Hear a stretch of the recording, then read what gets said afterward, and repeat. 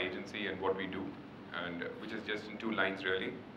We are about bringing brands to digital. Email marketing within that area, there are some very specific do's and don'ts that you can do, that you can use, and actually there's a huge amount of benefit that you can get, because email marketing within the digital landscape is one of the most evolved and used pieces by most marketers. And if used better, you could probably double, triple, and quadruple what you're already doing in terms of results. So there are about, in all our experiences, we've been running, we have a huge amount of experience in email marketing. We'd be doing maybe 1,000 odd campaigns a year, and these campaigns are run across various industries, whether it's whether it is banking, financial services, whether it is retail, whether it's loyalty programs. We run them across many of them, and more of the different segments are also coming in. So within those campaigns, there are some discoveries. There are actually about 7 points that I've listed out, and I want to just address it with you, and maybe later we can just take it interactively.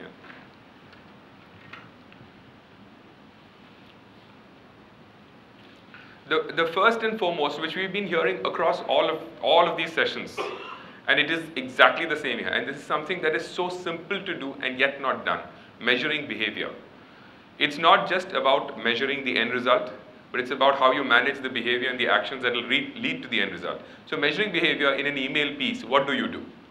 You measure clicks. You will measure whether he's seen it or not seen it, whether he's seen your message or not seen the message. That's point 1. But you also measure further subsequent actions related to that, or non-action.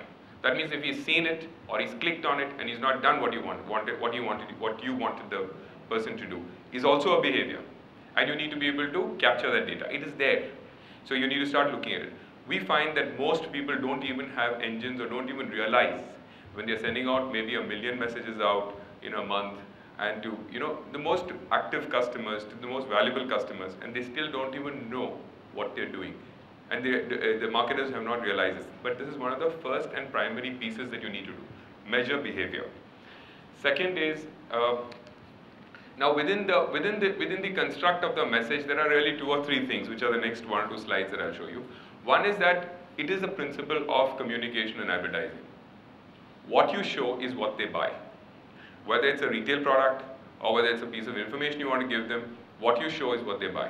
Now you can choose, depending on your segmenting and everything else, on what you choose to show. And that's what the analytics that's sitting behind it is. That means you segment a customer profile. You say, this is the kind of customer he's come from. Maybe he has maybe he's bought in this department. Maybe he's bought salwar kurta, salwar kameez department in the women's, or she's bought in the women's department, or she's a platinum loyalty customer. Depending, or whether she's bought jewelry, you use those pieces of information which are static, which are at one level the transaction behavior, or maybe the demographics that you might use. So you use those kind of behavior, and then you determine what you want to choose, what you want to push that particular consumer towards, what you think that consumer can buy. So using that, your imagery inside your creative should be about that. And you should be able to do this on 1 million. That means you should be able to change it depending on whether you're talking to customer A, customer B, or customer C. Should all see different messages. And it's possible to do. So it's necessary to understand that what you show is what you buy, what they buy. So just going out and sending out one piece of communication which you've got in your print ad, and you say it's so easy to send, let me just send it out to everybody, you're making the biggest mistake, because you're losing a lot of opportunity by doing that. Next piece is, it's got to be a continuing dialogue. Actually, you never make sales. Nobody sells. Nobody. Not even soap is sold without some kind of a relationship between the transaction, in that transaction, and then on a continuing basis. And even more so with all of these marketing when you're doing it on a brand. So a continuing dialogue is what? Like I said, it goes back to first measuring behavior. So when you're measuring behavior, you also act in a continuing way. So you might say that, I expect this consumer. So let's say that it's a welcome program that you're running.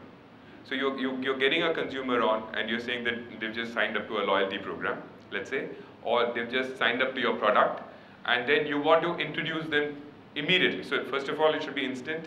You should be able to go back to them instantly with a communication where they've done something which you wanted to do, which is probably bought your product. Then you're going back and tell them, thanks so much for buying my product. This is what it is. This is what you can expect, and so on, and give them the full glory. Depending on how they react to it, probably in that communication you need nothing more than to inform them. But you might tell them, okay, why don't you take a demo? Or why don't you act now? And give them options like that. Now when you do, depending on what they do in their behavior is what you should send your subsequent communication. And you should. You should send subsequent communication because it's expected for them. They want to see that. The more you talk to a consumer, the more you do business, the more you talk to them, the more business you do. And this is true. This is what advertising is about, this is what communication is about, this is what sales is about. So you need to have repeat communication, but you need to do it intelligently because you're going and talking one-on-one with a person and you need to have done it with history of your communication before. So it's got to be a continuing communication and it's got to be a dialogue. So here, what that person's doing in their implicit and explicit behavior, whether they act or not act, that's the next piece. Frequency is very critical. That means you've got to be able to talk to these guys, with a certain level of intensity over a period of, or over a short period. So a classic one we found is 45 to 60 days. 45 to 60 days is what you should run a basic campaign around. And within those 45 to 60 days, you need to run 3 to 5 exposures at least. That means every 7 to 9 days. I keep getting asked this question by all marketers saying, and there are two kinds of questions that will come to me.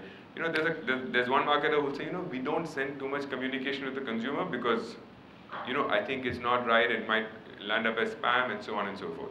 But, and then there's the other kind who also does too much of it. He says, I don't care, I'll just keep dumping communication to them, emails to them, or messages to them, or all kinds. The answer here is really that as long as you're intelligent and relevant, you can do it every second of the day if you need to. That's an extreme. But actually speaking, you can. So as you need to be relevant and therefore you need to go, often.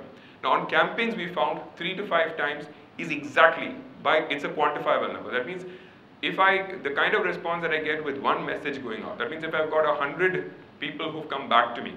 Let me give you an example. There was a campaign that we ran for a bank, and during that campaign period of about 45 odd days, we generated about 150 odd crore of new deposits purely through an online e-marketing exercise like I'm talking to you about. It was intelligently done. It was done over a little under 1 million customers, and it was done segmented and so on. So within that, what we found was that when you sent out the first piece of we analyzed a lot of those links, clicks and things like that, and you do this as you go along with the program. So the first communication that went out and the responses that came out of the people who came out of this first communication would actually accounted for only 25 crore out of this whole 150 crore. So the rest of the money came in later. So 25 went on to about 70 by the third communication. And from the third to the fifth is the other 70. So this much money you could have left on the table by now. And this was done in an intelligent way. That means you continue the dialogue, you handle you make sure that you're understanding what they're saying by their behavior, and you respond and take it to them. So that's the next bit. So the other bit is buying is not a straight path. Like we're seeing, whether it's search, whether it's anywhere else, it's all talking about the same consumer. Which means that it's not just because you tell the guy to buy and you only measure that last bit. There is a lot that the consumer is going through. There's a search and evaluation and everything else. Now, similarly, in an email, you'll find those things taking place.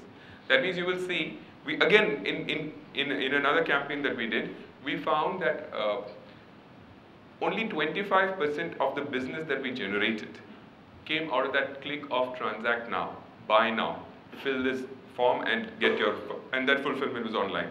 Only 25%. 75%, out of the other 75%, another 18 to 20% came from people who just went back to the main corporate site. They clicked on the site, went back to the corporate site, and wanted to know more. That means it's a relationship with a customer relationship where he's been a client for, 1 year, 2 years, been tenured like that, and still they go back and check more about it. So it's just a way of navigating. It doesn't mean that they're trying to know more about it, but you start discovering that. Then there are demos. There were pieces that they still didn't know about the product. They needed to know more features. There were clicks there. There would have been, another 10, 15% that happened. So it's not just a straight path. You need to open these out. And then based on what they click, you have to go back with further communication. And that's the other thing. So it's never a straight path. You need to be able to measure and be able to act on it. This is absolutely the other thing, which is you have to integrate it with the other areas. You can't just send out a mail message without doing the rest of it, which is You should allow him to click, you should allow him to share it, you should allow him to click through, and then therefore what does he click through to? Is it a landing page, and the landing page has to be relevant? You can't just land him up in some place where you're talking to him about get more as a demo, and then you land him up on a home page of your site where he has to search again for the demo, things like that. So it's got to be relevant. So it has to cover all of these areas, which is the digital experience, the social, the ads, and the search. And lastly, the most important thing, you have to make sure it gets delivered. This is another basic problem that's there. That means the engines that run, and you don't know how these, exactly as they were talking about Google in the previous session, saying that we don't realize that a lot of the messages that you're sending out are not getting delivered. And not getting delivered for a variety of reasons. Okay, so even if I take away, so what are the variety of reasons? One is, the basic reason are also your engine. That means how the IP is configured, is it whitelisted, is it not? Is the engine capable of sending out mails in this form with this personalization and so on? And that itself, you need to whitelist, you need to keep your relationships with the ISPs at a basic level right. So that is one part. The next part is the content itself, the messaging. What's your subject line? What's inside how have you tested it for different browsers? And so on and so forth. Yeah. So these are some of the important bits. So you need to make sure that it does get delivered. And for that, you have to really make sure that you go to an engine which is extremely good. So these are the 7 points really that this is it. If you cover these things and build your practice on it, I mean, you really can double, triple revenues out of the same campaigns, the same customer bases that you have right now.